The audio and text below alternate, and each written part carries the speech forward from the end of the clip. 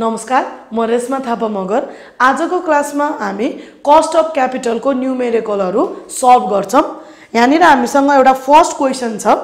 A firm has plan to raise the required fund from the following sources. हामीलाई चाहिएको required फन्डहरु चाहिँ तलको सोर्सेसहरुबाट raise गर्छौं भन्यो। 1 नम्बरमा दियो हामीलाई selling bond at par. Bond चाहिँ केमा सेल भइराछ? पार भ्यालुमा भने चाहिँ 1000 मा ट्रेड भइराछ विथ 10% कुपन रेट र कुपन रेट चाहिँ हामीलाई क्वेशनले 10% दिएको छ। अनि चाहिँ फर्स्टमा 1 नम्बरमा हामीलाई बोन्डको इन्फर्मेसन दियो। बोन्डको सेलिङ भ्यालु V0 भन्नु नै के बराबर भन्दियो क्वेशनले? पार भ्यालु बराबर भन्दियो। भनेको यो भनेको कति भयो? ₹1000। जहिले पनि बोन्डको पार भ्यालु 1000 हुन्छ र विथ कति पर्सेन्ट कुपन रेट भनेको छ? कुपन रेट भनेको चाहिँ हामीलाई कति पर्सेन्टेज दियो? 10%। अब बोन्डको केसमा के याद गर्नुपर्छ भने जहिले पनि बोन्डको कुरा गरे कि हामी के निकाल्छौं? कस्ट अफ डेब्ट केडी क्याल्कुलेट गरिहाल्छौं। अब यो क्वेशनमा चाहिँ के भन्यो? V0 नै पार भ्यालु बराबर भन्दियो भने अब केडी चाहिँ जहिले पनि के बराबर भइदिन्छ? कुपन रेट बराबर। भने यो कुरालाई चाहिँ अब हामी कसरी लेख्छौं भने कुपन रेटलाई सी लेख्यौं। अब नाउ कस्ट अफ डेब्ट केडी भन्नु नै कुपन रेट भइदिन्छ। यो कति पर्सेन्ट छ हामीलाई? 10%। किन भन्दा जब हामीलाई क्वेशनले V0 र पार भ्यालु बराबर दिन्छ यस्तो केसमा केडी नै के बराबर हुन्छ? Coupon rate. दुईटा बराबर हुनसाथ केडी र कुपन रेट चाहिँ बराबर भयो। अब यो पछि क्वेशनमा जहिले पनि केडी भन्न साथ मैले के भनेको थिएँ अघिल्लो क्लासहरुमा?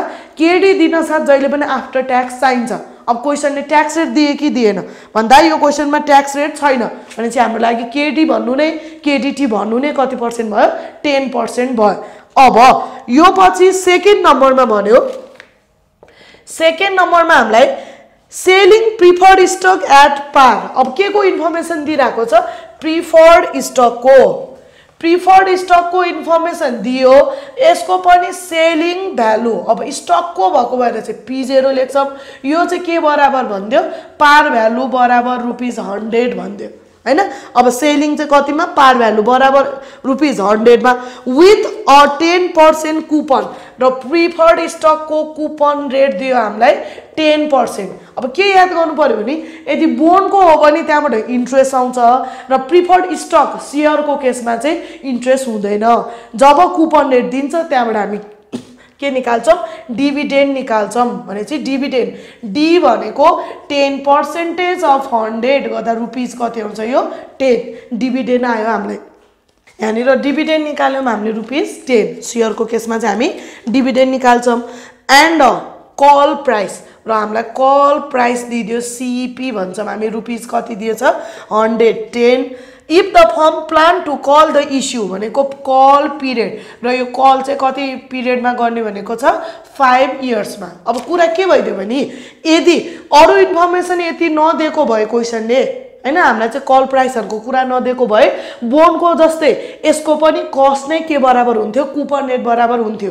भन्छ कि हाम्रो cost of preferred stock KPS नै कति पर्सेन्ट लेख्थ्यौं हामीले? 10% लेख्थ्यौं। अब यो क्वेशनमा चाहिँ अरु इन्फर्मेसन जस्तै कल प्राइसहरुको कुरा गर्यो भनेपछि यस्तो केसमा चाहिँ हामीले हाम्रो कस्ट भन्नु नै कुपन रेट भन्न पाउँदैनौं। यदि अरु इन्फर्मेसन जस्तै यहाँ कल प्राइस र हामीलाई जुन यो कल पिरियड नदिएको भए चाहिँ यस्तै गरेर कस्ट अफ प्रिफर्ड स्टक भन्नु नै कुपन रेट भनेर 10% लेख्न पाउँथ्यौं हामीले। अब यहाँनिर चाहिँ कल प्राइसहरु दिएको भएर हामीलाई चाहिँ कस्ट चाहिँ निकाल्नु छ भने चाहिँ now cost of preferred stock. अब हामीलाई cost of preferred stock KPS निकाल्नु छ। Dividend plus call price minus P0 upon NC. त्यस्तै call price plus 2P0 upon के गर्छौं? 3। यदि कलको कुरा नगरे भए सीपी को ठाउँमा के लेख्थ्यौं? एम पार भ्यालु लेख्थ्यौं र एनसी को ठाउँमा एन लेख्थ्यौं। डिभिडेन्ड छ अब हामीलाई क्वेशनले दिएको 10। कल प्राइस छ हामीलाई 110। P0 100 एनसी भनेको 5 year 110 plus 2 into 100 divided by 3। यति गर्दा फेरि हाम्रो कस्ट अफ प्रिफर्ड स्टक 0.1163। यो भनेको 11.63%। अब यो चाहिँ हामीले बोन्डको जस्तै गरेर फर्मुला लगाएर निकाले पनि यसको चाहिँ आफ्टर ट्याक्स निकाल्नु पर्दैन किनभने preferred dividend already after tax हुन्छ। यसलाई चाहिँ आफ्टर ट्याक्स निकाल्न पर्दैन। त्यस्तै थर्ड नम्बरको इन्फर्मेसनमा हामीलाई क्वेशनले दियो सेलिङ ₹100 पार भ्यालु कुन स्टकको कुरा रहेछ अब हामीलाई क्वेशनले कमन स्टकको कुरा गर्यो कमन स्टकको चाहिँ के भनेछ सेलिङ ₹100 पार भ्यालु हामीलाई पार भ्यालु चाहिँ हामीलाई क्वेशनले दियो ₹100 एट रुपीज कति भन्यो 150 भने चाहिँ यहाँनिर सेलिङ प्राइस P0 चाहिँ हामीलाई क्वेशनले दियो ₹150 यति दिएपछि भन्यो paying a ₹20 dividend which is expected to be continued indefinitely भन्यो हैन अब डिभिडेन्ड चाहिँ कति बाँड्यो रे 20 रुपैयाँ जुन चाहिँ त्यही कन्टिन्यू हुन्छ भने चाहिँ डिभिडेन्ड D0 भनेको ₹20 अब यही कन्टिन्यू हुन्छ भने चाहिँ ग्रोथ रेट भएन ग्रोथ रेट चाहिँ कति हुन्छ यो केसमा चाहिँ 0 भयो जब ग्रोथ रेट 0 हुन्छ हाम्रो cost of common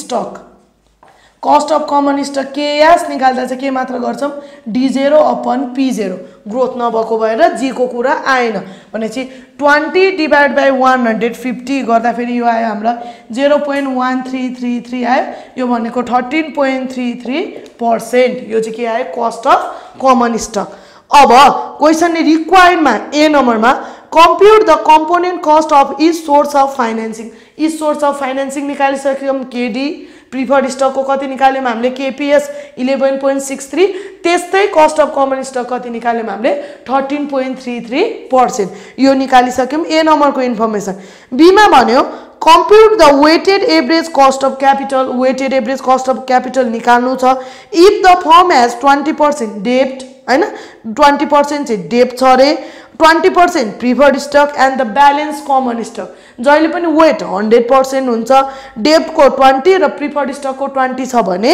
common stock को चाहिँ रिमेनिङ कति भइदिन्छ हामीलाई 60%।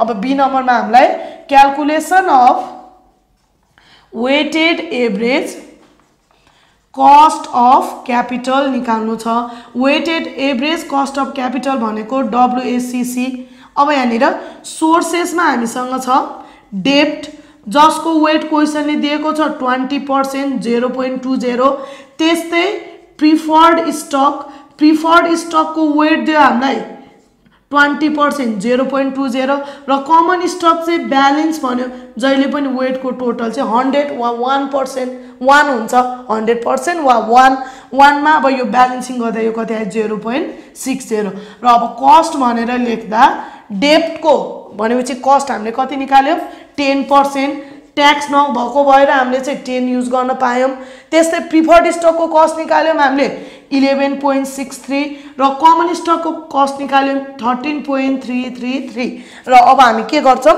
W * K गर्छौं अब 0.20 * 10 गर्दा यो 2% त्यस्तै यो आयो 2.322 0.6 * 13.33 गर्दा 7.998 आयो भनेपछि हामीलाई WACC भनेको 12.32% यो चाहिँ के आयो WACC हामीसँग यहाँनिर अर्को एउटा क्वेशन छ खुकुरी distillery form has the following capital structure which it considered to be के भनेको छ optimal हाम्रो चाहिँ क्यापिटल स्ट्रक्चर चेन्ज गर्दैनौं त्यो क्यापिटल स्ट्रक्चर चाहिँ जति क्वेशनले दिएको छ जस्तै डेब्ट 25% प्रिफर्ड स्टक 15% र कमन स्टक 60% यही नै के छ ऑप्टिमल छ भन्यो अब क्वेशनले द फर्म्स ट्याक्स रेट अब क्वेशनले गिवन गर्दा फेरि सुरुमै हामीलाई दिएको छ ट्याक्स रेट T भनेको हामीलाई दियो 40% 0.40 and the investor expected earning and dividend to grow at a constant rate of 8% in the future अब डिभिडेन्ड अर्निङ हरुको कुरा गर्छ भने यो के को कुरा गरेको जहिले पनि क्वेशनले कमन स्टक को प्रिफर्ड को लागि प्रिफर्डै भन्नु पर्यो भने चाहिँ अब ग्रोथ रेट हामीलाई क्वेशनले जी दियो हामीलाई यहाँनिर 8% ग्रोथ रेट चाहिँ 8% दियो अर्निङ र डिभिडेन्ड को the form paid dividend of rupees 3.60 per share last year अब पेड भन्न साथ जहिले पनि के हुन्छ D0 यहाँनिर डिभिडेन्ड पेड दियो हामीलाई D0 रुपीज 3.60 त्यस्तै stock currently sales at a price भनेको करेन्ट सेलिङ प्राइस स्टक को करेन्ट सेलिङ प्राइस भन्नु नै P0 छ ₹110। अब क्वेशनमा के छ हामीलाई ग्रोथ रेट दियो, डिभिडेन्ड D0 पनि दियो, P0 पनि दियो भनेपछि यहाँबाट हामी के निकाल्यो हामी KS। अब KS निकाल्नु भन्दा पहिला हामी के गर्छौं एक्सपेक्टेड डिभिडेन्ड सल्भ गर्छौं। D1 भनेको फर्मुला जहिले पनि D0 1 + G हुन्छ। D0 छ 3.60, G छ 0.08 भनेपछि D1 आयो हामीलाई ₹3.888। यो चाहिँ के आयो हामीलाई D1 र D1 छ, P0 छ र G छ भने जहिले पनि हामी निकाल्छौं कस्ट अफ कमन स्टक भन्दै KS यो इन्टर्नल इक्विटी हुन्छ D1 / P0 प्लस के गर्ने G। D1 छ 3.888, P0 दिएको छ 110, त्यस्तै G छ 0.08। यो गर्दा फेरि हामीलाई कस्ट अफ कमन स्टक 0.1153, यो भनेको 11.53%। यो चाहिँ के आयो कस्ट अफ कमन स्टक। यो पछि क्वेशनले फर्दर के दियो this terms would apply to new security offering। New security offering को लागि चाहिँ नयाँ टर्महरु दिएको छ।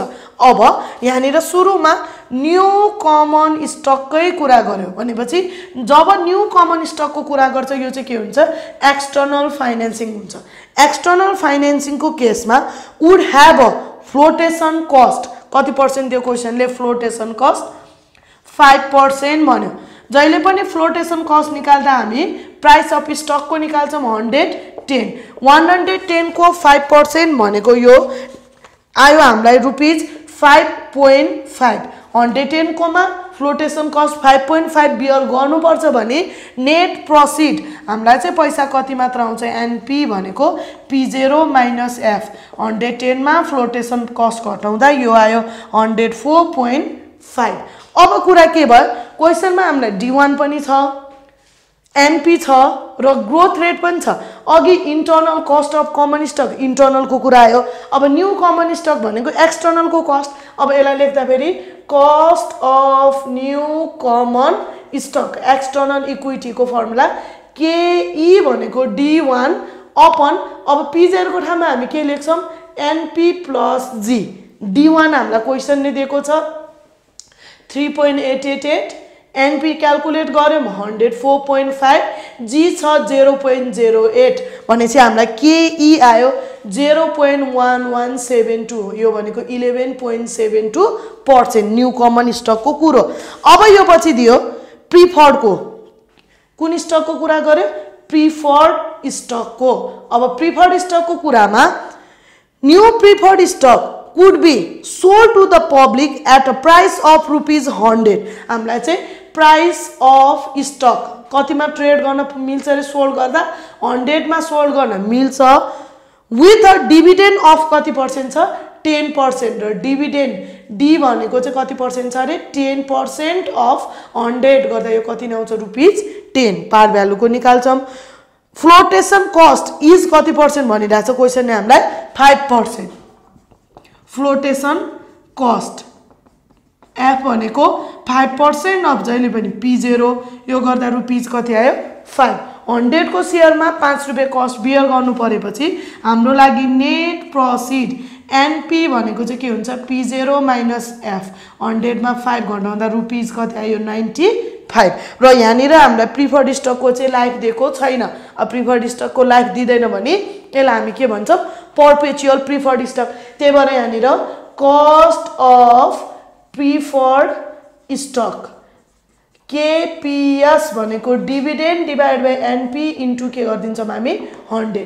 अब डिभिडेन्ड निकाल्यौं हामीले 10, नेट प्रॉफिट क्याल्कुलेट गर्यौं 95 इन्टु 100 भनेपछि cost of preferred stock KPS आयो हामीलाई 10.53%। यो भयो हामीलाई प्रिफर्ड स्टक पछि क्वेशनले डेब्ट को इन्फर्मेसन दिएको छ।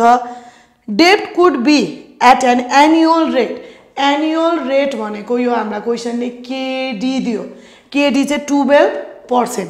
अब KD दिन्छ भने यसबाट हामी के निकाल्छौं KDT आफ्टर ट्याक्स। जहिले पनि बोन्ड को डेब्ट को केसमा चाहिँ के निकाल्नु पर्यो आफ्टर ट्याक्स कस्ट अफ डेब्ट।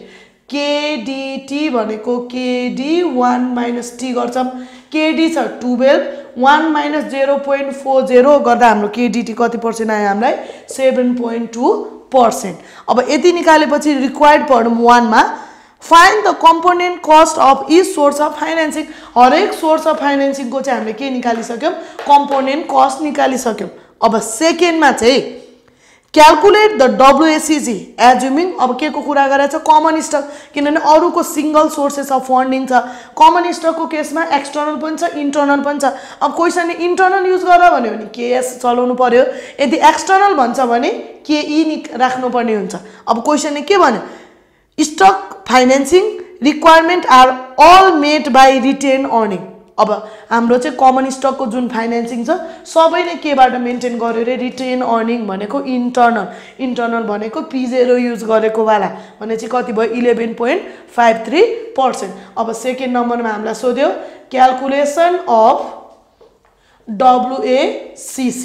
अब यहाँनिर सोर्सेस को कुरा गर्दा हामीलाई डेट अनि क्वेशनले के दिएको छ प्रिफर्ड स्टक त्यस्तै के दियो कमन स्टक। अब वेट को कुरा गर्दा फेरि सिधै यहाँनिर एमाउन्ट नदिएर वेट नै दिएको छ। डेट को वेट दियो 25% 0.25, त्यस्तै प्रिफर्ड स्टक को 15% र कमन स्टक को चाहिँ कति पर्सेन्ट छ 60% वेट दियो। अब कस्ट राख्दा फेरि डेट को कस्ट कति छ हामीसँग 7.2%, प्रिफर्ड स्टक को कस्ट भनेको छ 10.53, त्यस्तै कमन स्टक को केसमा कुन युज गर भनेको छ रिटेन अर्निङ भनेको भएर कुन युज गर्छौं इन्टर्नल 11.53। अब यहाँनिर W इन्टु K गर्दा 0.25 इन्टु 7.2 गर्दा 1.8, यस्तै मल्टिप्लाई गर्दा 1.5795 र अर्को चाहिँ हामीसँग 6.918। यति गर्दा फेरि हाम्रो WACC आयो 10.2975%। यो चाहिँ के भयो ओभरअल कम्पनीको चाहिँ वेटेड कस्ट चाहिँ कति छ 10.2975%। आजको क्लास यति नै। अरु च्याप्टरहरुको भिडियोको लिंक तल डिस्क्रिप्सनमा प्रोभाइड गरेका छौं। धन्यवाद।